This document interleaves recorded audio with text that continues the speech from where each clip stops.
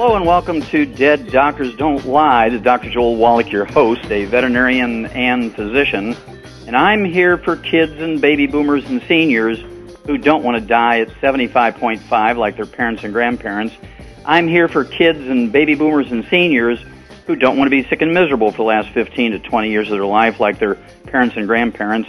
I am a conservative, and a lot of people say treat them like dogs, but they do seem to get better.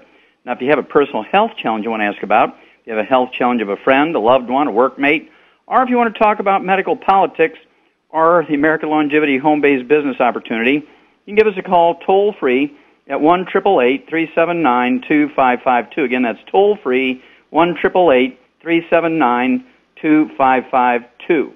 Well, today is a special issue of Dead Doctors Don't Lie, and we're going to devote the entirety of it to health freedom and our battle as American people against the FDA and the FTC and their campaign of restriction of the First Amendment and our ability to get truthful information to the general public.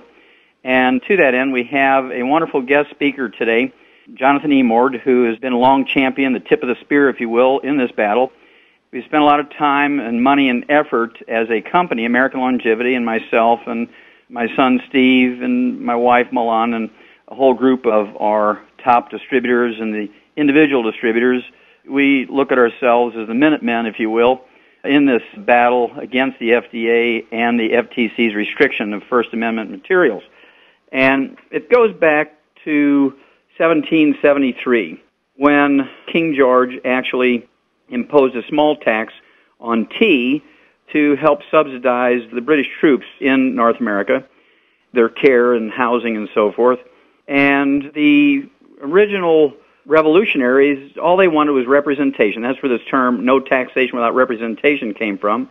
And after a while, it was very obvious that the King's government in England was not going to give them a single representative in Parliament, and all the revolutionaries wanted, the rebellious ones, all they wanted was one representative in Parliament, and they'd have been happy. But the king refused to give this, and so after a year or so, this no taxation without representation theme changed to, well, the heck with it, why don't we just revolt and we'll start our own country?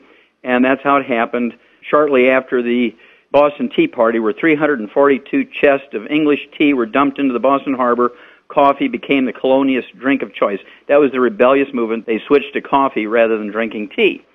Well, for a long time, maybe it goes back to 150 years ago when we had people like the Kellogg's who invented cornflakes. It goes back to 1902 and a guy by the name of Graham who invented the graham crackers. These were people who believed in whole foods and vegetarianism, and they believed in exercise and fitness, and they were very, very serious about the government getting in their way. This guy's name was Sylvester Graham. He was interested in high-fiber diets and whole grains, and so he came up with the graham cracker. And there were political reasons for all of this, so it's not just a simple thing of a bunch of health nuts running around. There's actually some real political purpose to all of this, and we're sort of at the next stage. I'm really sorry it's taken so long. But bigger things, according to the government, stood in the way. Well, now there's nothing bigger than the health of America and the health of the world. And we're so proud as American Longevity to be, again, with Jonathan Emord at the tip of the spear in getting various things through federal courts. We're going to get into that, but I just want to keep laying the foundation. The FDA, of course, believes that drugs are safer than nutrition, and they say that we can't give out nutrition because there's no evidence to support a claim that vitamins and minerals can prevent and cure diseases. Well, you all heard of scurvy, and you know you can prevent and cure scurvy with vitamin C. You've all heard of rickets. We can prevent and cure rickets with vitamin D. You've all heard of anemia.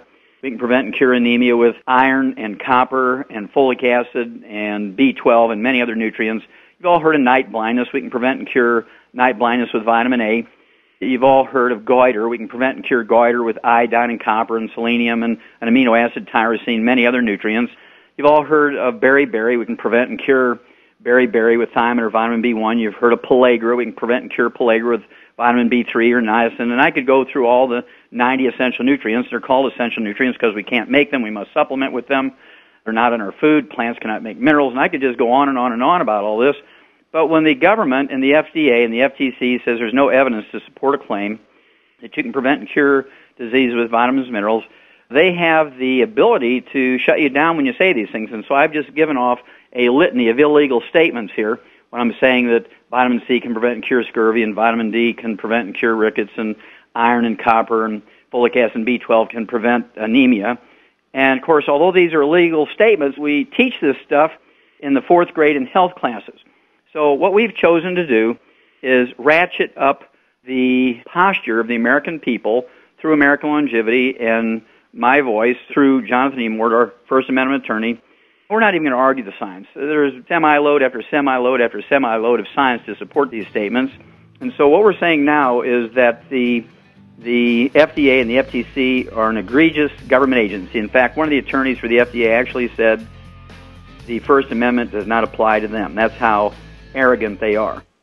This is a special issue today on the FDA, the FTC, and our First Amendment rights and how they're being trod on by these government agencies.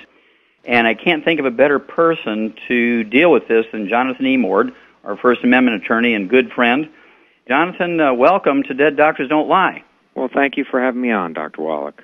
I really appreciate it. If you would start out with just kind of a history of the First Amendment.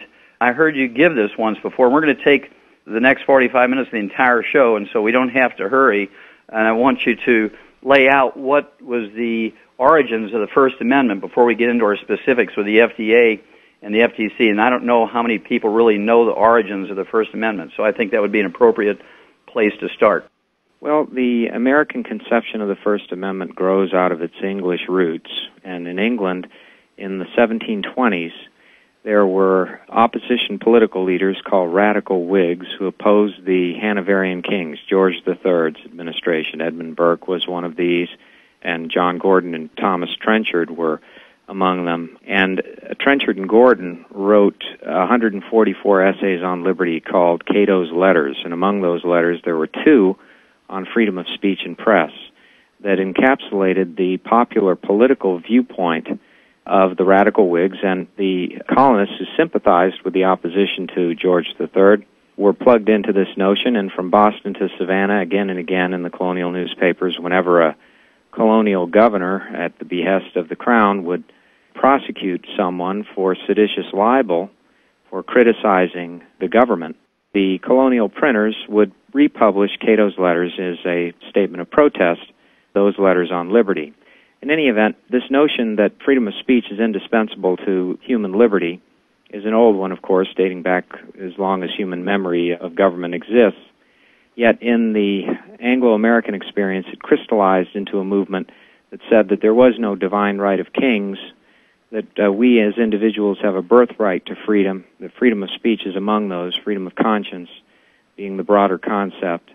And so it came to pass that in the constitutional struggle to adopt a constitution here, when the Articles of Confederation were decided to be too weak and a federal constitution was created, there were a group called the Anti-Federalists who opposed the Constitution and said that it was an insufficient protection for the people's liberties, and they lobbied for a Bill of Rights. And foremost among those rights was the First Amendment. The freedom of speech and press and conscience were deemed to be the very cornerstone of American liberty.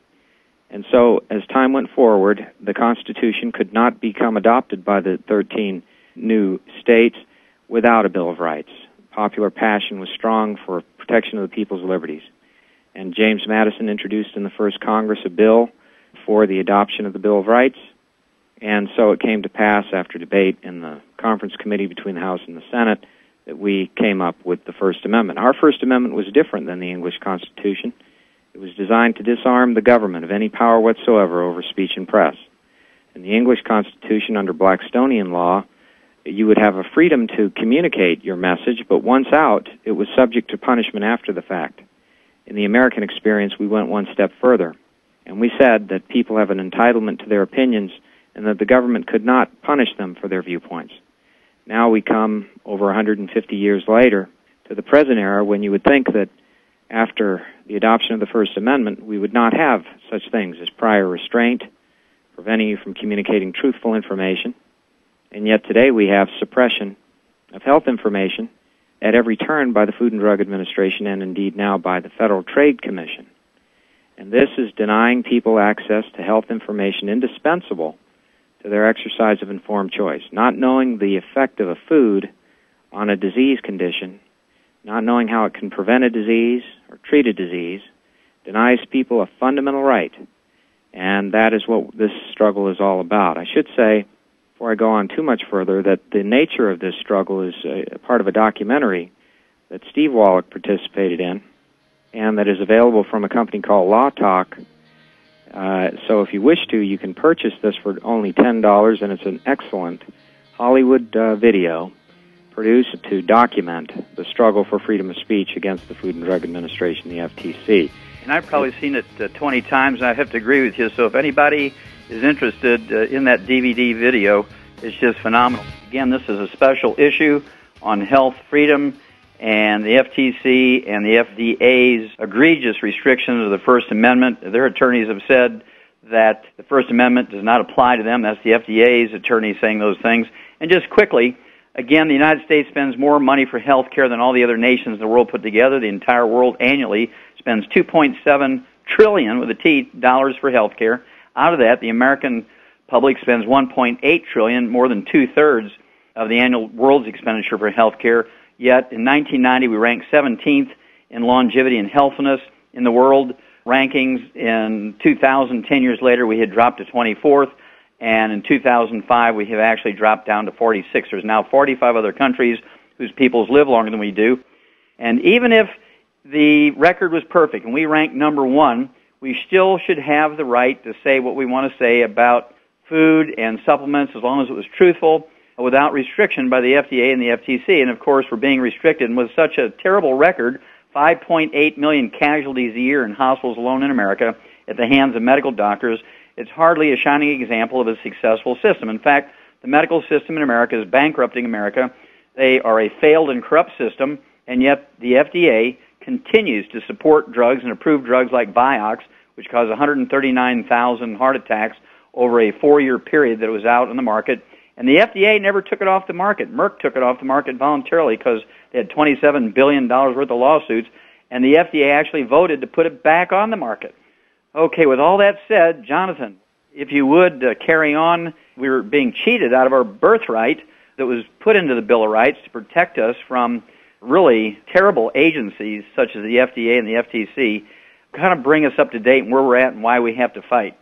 Okay, well, the FDA and the FTC are engaged in the process of suppressing truthful information about the effects of nutrients on disease and are at it with a vengeance. It rises out of an anti-competitive impulse to protect drug companies from competition that would otherwise arise were the truth told about specific effects of nutrients on disease. This story is in the DVD Freedom on Trial, and I would encourage all of your listeners to acquire that if they can. The number to call to acquire it is 1-888-R, the letter R, U, the letter U, free, the word free, 1. That's 888-783-7331. That number is also a good one to participate in an upcoming event that Dr. Wallach and I will be participating in. This is a critical event. 24 members of Congress that form the Liberty Caucus in the House of Representatives are hosting a Capitol Hill briefing on September the 20th to allow us to explain the problems and the solutions in this area, and to kick off a national campaign to change the Federal Trade Commission Act and the Food and Drug and Cosmetic Act to repair those acts to prevent the continuing suppression of health information. This event is critical because these members understand and appreciate the need for this reform. We're not talking about one member. We're not talking about two. We're talking about 24 members of Congress who have had enough of the Food and Drug Administration and are willing to entertain legislation to change the law. I would very much like you to call that Law Talk number, 888-783-7331, and give us your name and number if you want to participate in this national campaign to change the law. Dr. Wallach is spearheading it, I'm spearheading it, and a number of other people who are just absolutely adamant about changing this law are in the forefront of it, and we'll push for it as long as it takes. This is not something that we will see come by tomorrow. It's it's going to require the dedicated commitment of American people. My personal awareness that the government was being restrictive of truthful health information began in 1958. I was a freshman student at the University of Missouri in the Department of Agriculture, getting my agricultural degree, and actually did a lot of research work, was a kind of a student research associate for the dairy department, the poultry department, the beef department. I kind of paid my way through college doing that. And my agricultural biochemistry teacher was a guy by the name of Boyd Odell, O-D-E-L-L. And he was doing serious research on folic acid deficiencies in various animals, particularly in poultry, because you could do a lot of work with a lot of animals, very short periods of time, 21-day incubation times in the eggs of chickens. And he showed very clearly and taught this in class, and I still have my notes. I have pictures of it, which I use in my presentations, in my books, of neural tube defects caused by folic acid deficiency and vitamin B12 deficiency. And these included hydroencephalocele, where the brain was hanging out of the skull, neural tube defects such as spina bifida. We knew these were folic acid deficiencies and B12 deficiencies way before then, back in the 1940s, in the animal industry, and he was trying to put together research that would prove this for the human market of folic acid and vitamin B12. Back then, vitamin B12 and folic acid were prescription items back in the 1950s. And it was a terrible thing that this information was not getting out to the general public. And I was kind of in on this back in 1958. And this was a long struggle, even though we knew that we could eliminate at least half of the neural tube defects in human beings just by supplementing with folic acid alone, that the FDA specifically drug its toes until the 1990s. And this is one I know that Jonathan Emord was on the cutting edge of this one. I'm going to throw this one to you, Jonathan, and let you pick up on it. Well, I first want to compliment you, Dr. Wallach, for your decades of fighting this battle. It has made a huge difference, and this is the only way we can make a difference, is to campaign against this unfortunate censorship that remains in our republic. It should have been eliminated in 1789 when the First Amendment was introduced to the first Congress. That should have been the end of it. It raised its ugly head in the Alien Sedition Act crisis. It raised its head when we began to regulate radio in the United States. And it's come back again with the drug companies advocating a system of censorship through the Food and Drug Administration on nutrition information and its effect on disease. The folic acid case is a very interesting one. For 4 years, the Food and Drug Administration suppressed the information that folic acid could reduce the incidence of neural tube defects. The Centers for Disease Control and Prevention was announcing to the public through its own means on the web and in press releases and so forth that folic acid would reduce the risk of neural tube defects and was encouraging all women of childbearing age to consume at least 400 micrograms of folic acid in supplement form a day. Despite that, the FDA refused to allow the claim to be made on folic acid supplements, and the effect of that denial was to contribute to a preventable 2,500 neural tube defect births each year. The FDA's suppression order remained in place.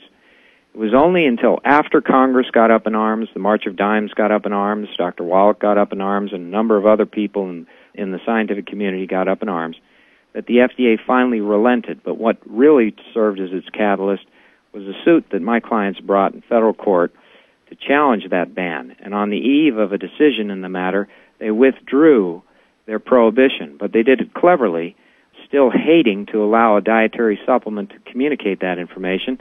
They favored food folic acid. And so they had claims allowed for food. And so this is just one example of what we could give hundreds of examples of FDA suppression that must be addressed, and hopefully beginning September 20th, we'll start that fight.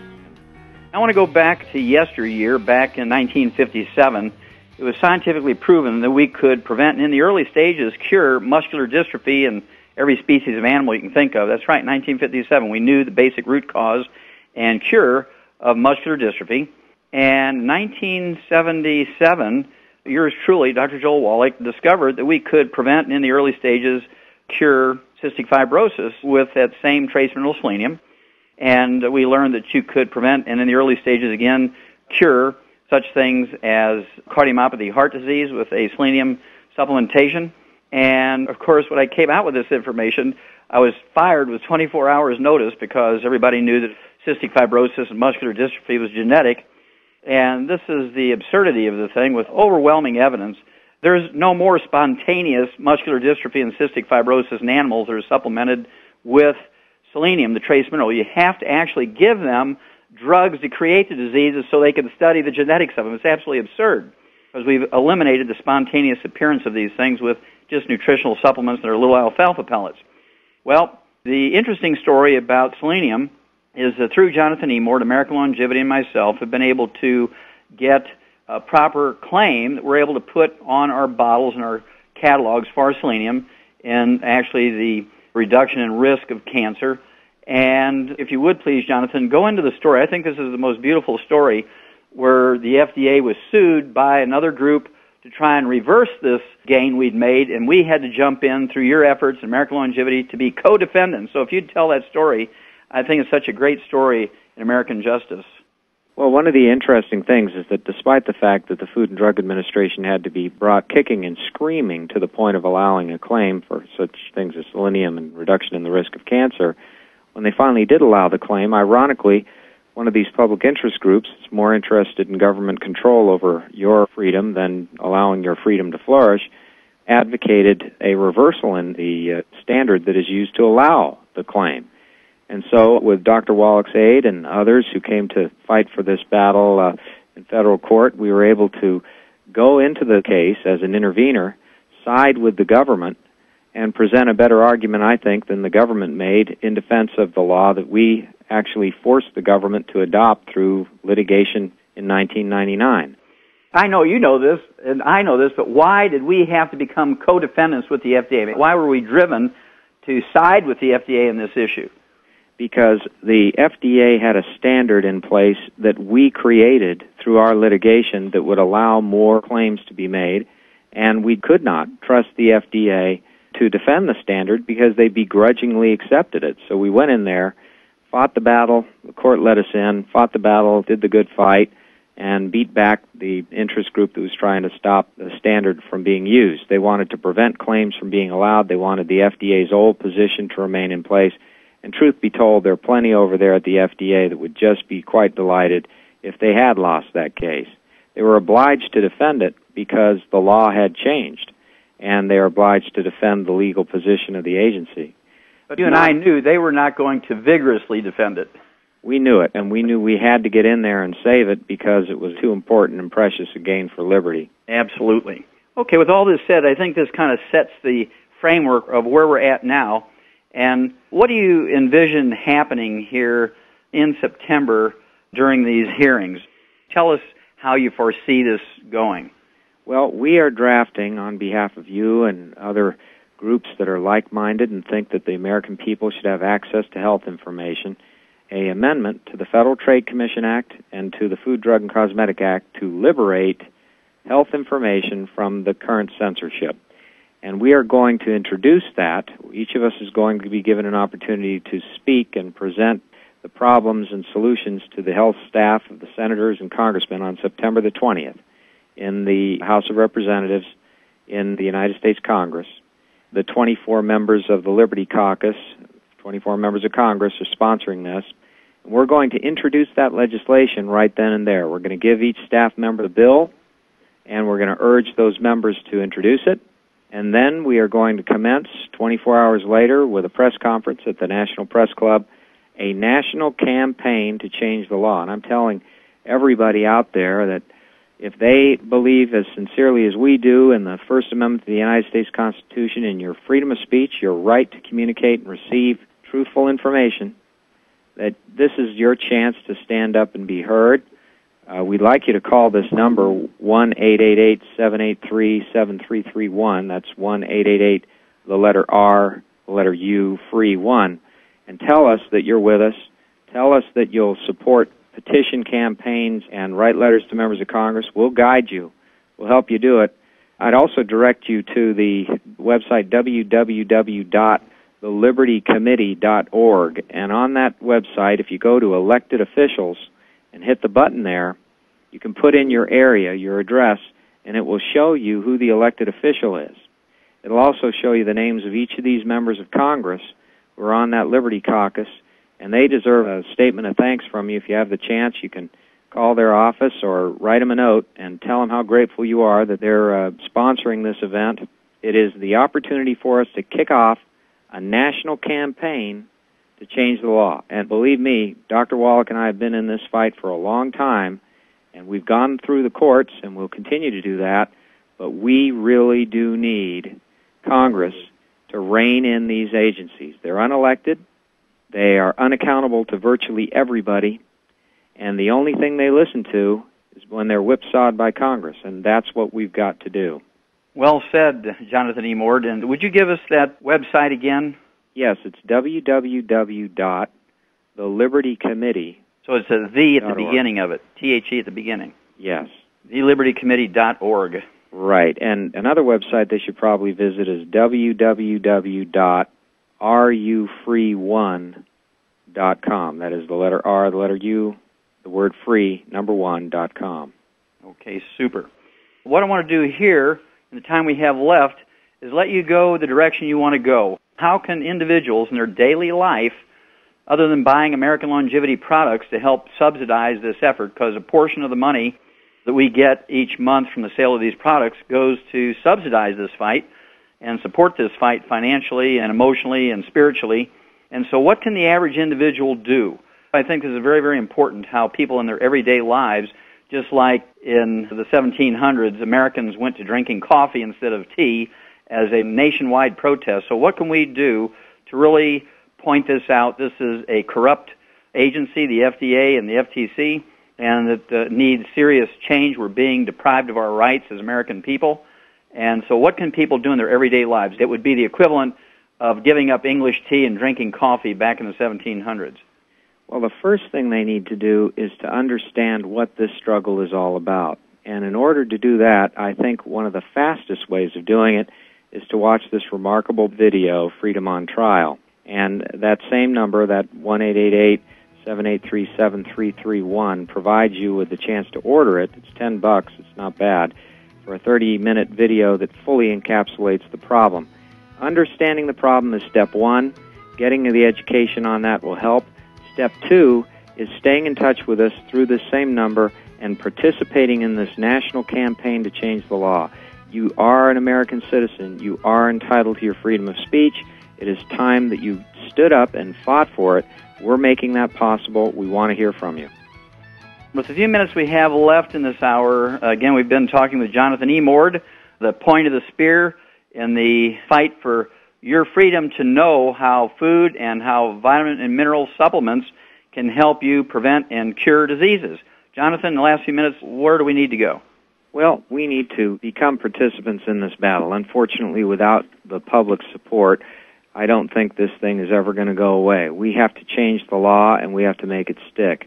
Fortunately, on September 20th, there's going to be a Capitol Hill briefing sponsored by the Liberty Caucus. That's 24 members of Congress who are interested in changing the Food, Drug, and Cosmetic Act, the Federal Trade Commission Act, to correct and stop the censorship that our government is engaged in. And so for individual citizens to participate, we're urging them to call RU-FREE-1. That is 1-888-783-7331. Get the video, Freedom on Trial, learn about the problem, but also, if you believe in freedom of speech in this country and you believe that you have a right to receive truthful nutrient disease information, let us know. Let us get your name and your address. We'll be contacting you with petitions. We'll enable you to participate in a national campaign to change the law. We have gone to the point where we've fought the government. We've beaten them 4 times in federal court, actually 5 times now. And despite all of that, they continue to engage in censorship. We now need your help to change the law. Really, this is what it's all about. So please, call that number, 888-783-7331. That's 1-888-RU-FREE-1. And join us, join Dr. Wallach, join me in this fight against government censorship. Beautifully said, Jonathan. This is actually a call for the American people to support liberty in our land. We're busy supporting liberty for others around the world. It's time that we kind of reinvigorate liberty here in America. Anytime government is left unchecked, it is the natural nature of government to take things away. And so we have to be ever vigilant to keep what we were given in that Bill of Rights just because it's in the Bill of Rights doesn't mean we're going to be able to keep it. We have judges who, through their interpretation of the Constitution, take things away from us. We have agencies like the FDA and the FTC, through personal interpretations, their personal biases and bigotries against nutrition and being totally 100% for drugs. The most recent case, of course, is Vioxx, where the FDA approved it. They knew immediately that it was going to be bad for the cardiovascular system, 139,000 heart attacks, and the FDA, in 4 years that happened, never took it off the market. Merck had to take it off the market willingly, and yet they're still trying to get vitamins and minerals off the market because of their favoritism to the pharmaceutical industry. Again, with that said, Jonathan, we have about a minute left. Can you throw in some last words? Well, I think you're quite right on, Dr. Wallach. Eternal vigilance is the price of liberty. If we don't fight for it, we will lose it. We have a prime opportunity to fight for it now with this September 20th briefing session, and following that, the introduction of legislation to end FDA and FTC censorship. I'm hoping that everyone out there will understand the significance of this. This is your freedom of speech we're talking about, and will participate in this struggle. Thank you, Dr. Wallach, for talking about this important subject. You've always been in the forefront of this struggle, and I appreciate everything you've done. You're a courageous person, and you've never shied away from a fight. You've got a good right-hand, left-hook combination, Dr. Wallach. You're exactly right.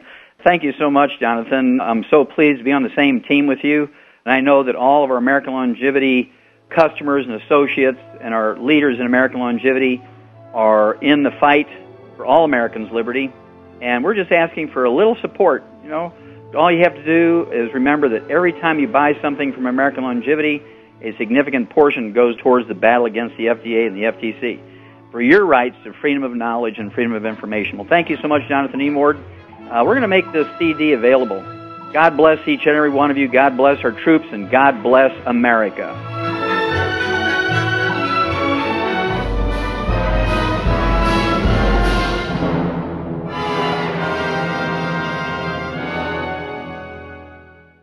Thank you for listening to this presentation, and remember to contact the person that sent this to you. For more presentations and books that go into greater detail, go to docwallachmedia.com. And be well.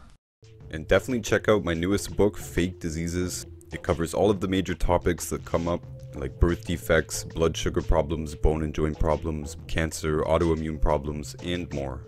And it's on Amazon for just $9.99.